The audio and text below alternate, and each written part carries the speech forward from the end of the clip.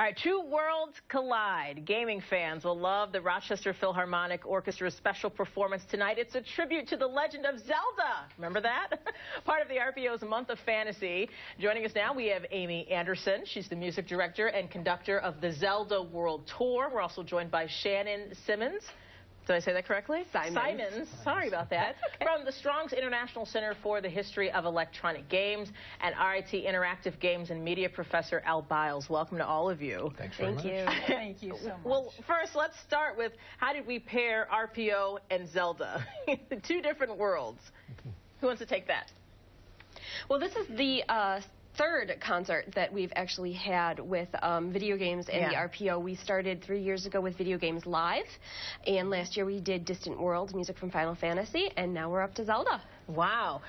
Amy, for you, as the conductor, is this a little out of your wheelhouse, or you say we can make this work and fans are going to be in for a treat? Well, fans are definitely in for a treat. I've been touring with this show for almost 2 years. It will be in January. And so we've done so many concerts, and it's a part of my life now. So of course we're going to make it work, and it's a fabulous orchestra. Rochester Philharmonic is, of course, very well known. Yeah. And it's just a delight to be here. What can people expect? Will they notice or hear any of the familiar music from the game? Yes, they will hear their favorite themes, Song of Healing. They'll see beautiful graphics, very beautiful visuals, and get a chance to really hear a full symphony orchestra play the music that they love. Wow. Al, as a professor of interactive games and media, what is this like to see these two worlds come together?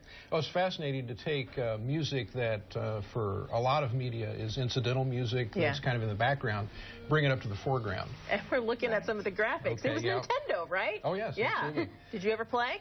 No, actually, I'm not much of a player.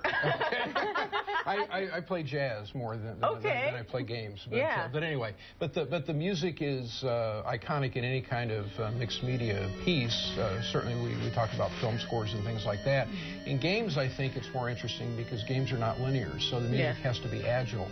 And the fact that these tunes survive from chiptune technology from 30 years ago, and now we hear full orchestras with massed chorus and just astounding arrangements. It's really a lot of fun. Oh, I bet that's going to be great to hear.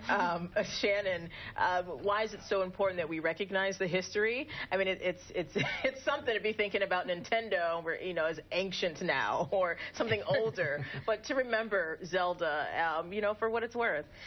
Zelda is one of the most iconic franchises I think ever created, and certainly one of the most iconic for Nintendo, probably just behind Mario, and for some people even ahead.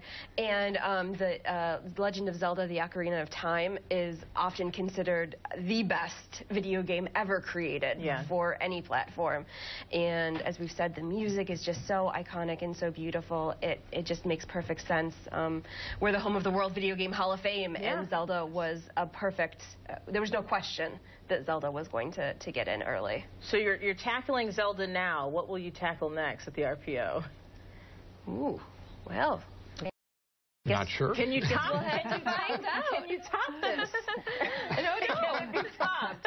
Now, I know, Al, you never played the game, but have you played the game? Yes, I have. I recently finished Skyward Sword, which was absolutely amazing. And I got to demo Breath of the Wild at E3 back in the summer, which was, I mean, I broke out in tears. I couldn't believe how beautiful the music was, how detailed and spectacular the visuals were. I mean, it goes far beyond what anyone's ever created, really. I think it raised the bar so high, I was stunned. Man, you're really selling it. Are there still tickets available for the performance tonight?